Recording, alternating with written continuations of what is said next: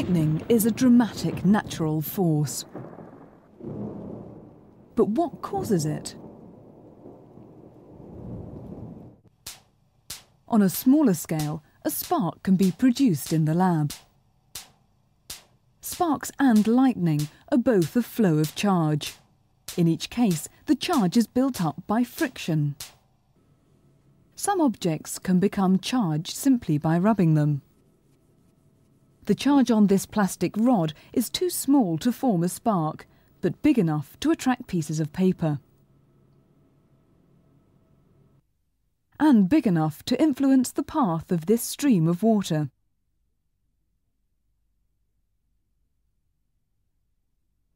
To find out why the rod becomes charged, you have to think about what's happening to the atoms it's made up of. Atoms contain positive charges called protons and negative charges called electrons. Normally the number of protons and electrons is the same, so the atom has no overall charge, it's neutral. Friction between the cloth and rod changes this balance. In this case, the cloth rubs electrons off the atoms in the rod, so the rod becomes positively charged. A Van de Graaff generator produces enough charge to generate a spark. Take a look inside and you can see a motorised rubber belt. It passes around a perspex roller at the bottom and at the top. As the belt rubs against the roller, it acts like the cloth on the plastic rod. It rubs off electrons, leaving the rod positive, while the belt becomes negative. The electrons are collected by a spring and transferred to the metal dome. Because it has nowhere else to go, the charge builds up. It can't move from the dome, so it's called static charge. Place a conductor near it, like this small metal sphere, and the charge can move. It leaps across, producing a spark. Charge builds up on anything in contact with the dome. Each fibre of Lindsay's hair becomes negatively charged. Like charges repel, so they move as far away as possible from each other. But for this to work, the charge needs to be static. It mustn't leak away. Standing on polystyrene blocks acts as good insulation. What would happen if Lindsay stepped down onto the floor? The generator produces some interesting effects, but can you explain how? Why do the polystyrene balls rise and fall?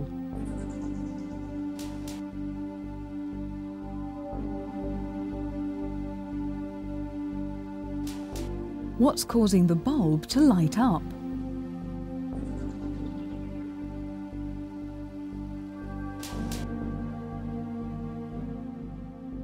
Connecting a wire to the dome provides a path for the charge to flow along. It travels through an ammeter, which is connected to the base of the generator to complete a circuit.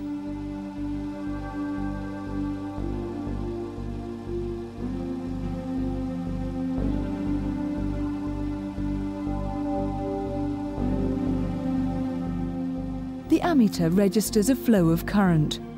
Electricity is simply a flow of negative charge. Static electricity becomes a flow of electricity as soon as it's able to move. A fluorescent tube held next to the charged dome flickers as a current flows. But static electricity can cause problems. Every time an aircraft takes on fuel, there's a build-up of charge as the liquid rubs against the rubber pipe. To prevent the charge causing an explosive spark, a wire is connected between the tanker and the metal body of the aircraft before the fuel is pumped. The line ensures that no charge can build up on the plane. Both tanker and plane also have special tyres which conduct electricity to the ground.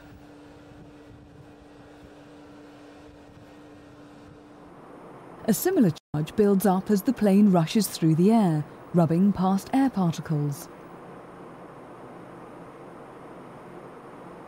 To discharge this build-up of static electricity, they have small metal spikes on the edges of their wings.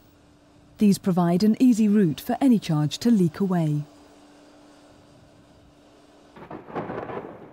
Lightning is a giant flow of electric charge from a cloud to Earth. But where is the friction that causes it?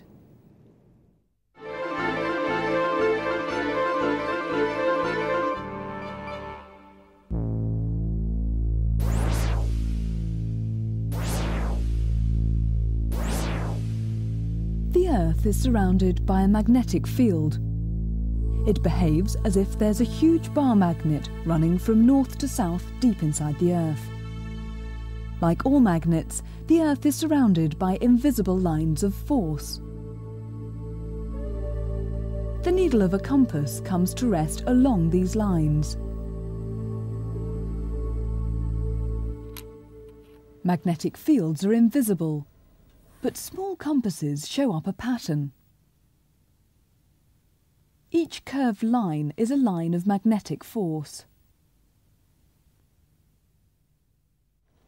A needle is made magnetic by stroking a magnet past it. Stick it through a piece of cork and it floats. Just like a compass, it's affected by the invisible forces of a magnetic field. Wherever the float is placed, it's attracted along a curved path. Each time it traces out different lines of force.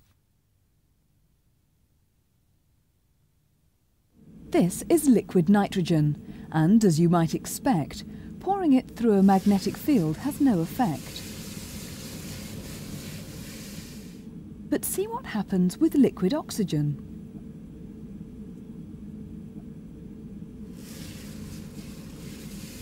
The oxygen is held in the magnetic field, showing where the force lines are strongest. Liquid oxygen must be slightly magnetic.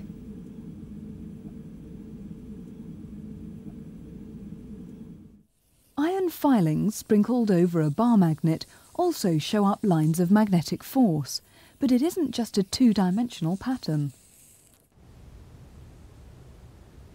This magnet is surrounded by iron filings suspended in a liquid.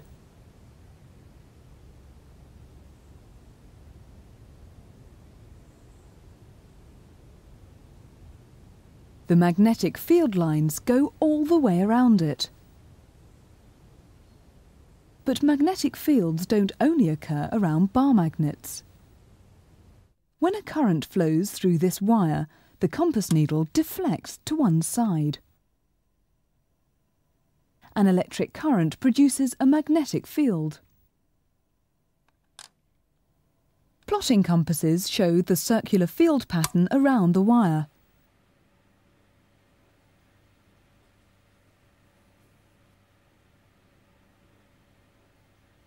A coil of wire with an electric current flowing through it produces a field similar to that of a bar magnet. As the electricity is switched on and off, so is the magnetic field. Electromagnets at scrapyards and recycling centres work on the same principle.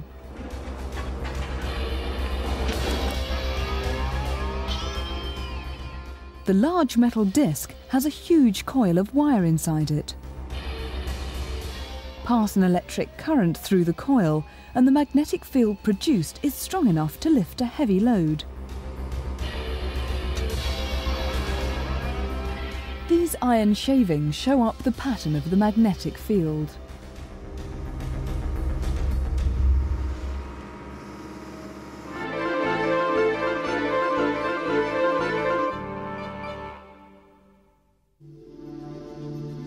As the space shuttle orbits the Earth, it carries out experiments. In 1996, scientists hoped to produce electricity on a grand scale by using a simple physics principle. A wire 20 kilometres long was strung out in space and dragged through the Earth's magnetic field.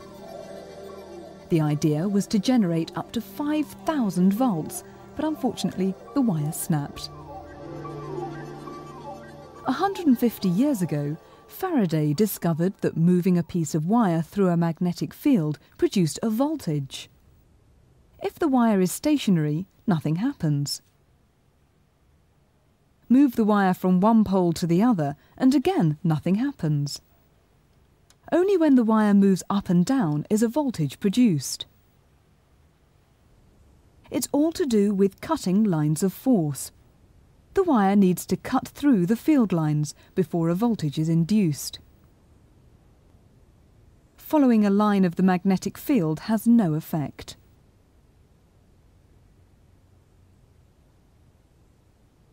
The results are the same if the magnet moves instead of the wire. A changing magnetic field induces a voltage, and an electric current flows. This is known as electromagnetic induction, and is the main method used for generating electricity.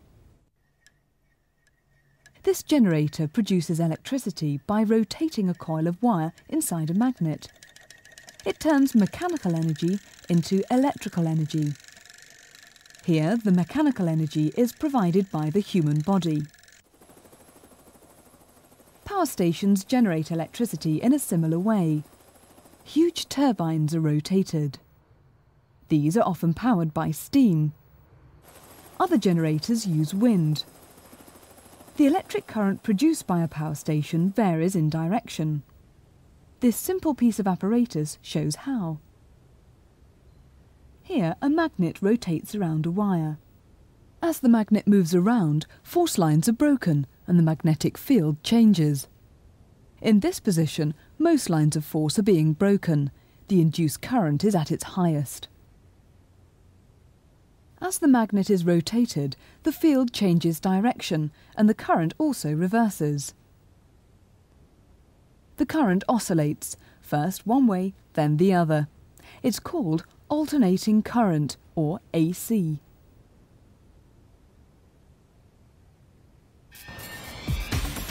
Once a power station has generated electricity, it needs to transmit it across country to people's homes. Electricity flows along miles of overhead and underground cabling. But when an electric current flows through any wire, it heats up. This steel rod completes a circuit. As the current is increased, the rod begins to glow. Eventually it becomes white hot and so soft it can even be tied in a knot.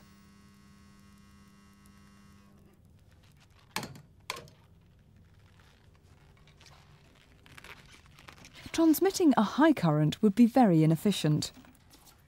Most of the electrical energy would be lost as heat. So how do power stations prevent large-scale heat loss when sending electricity to our homes?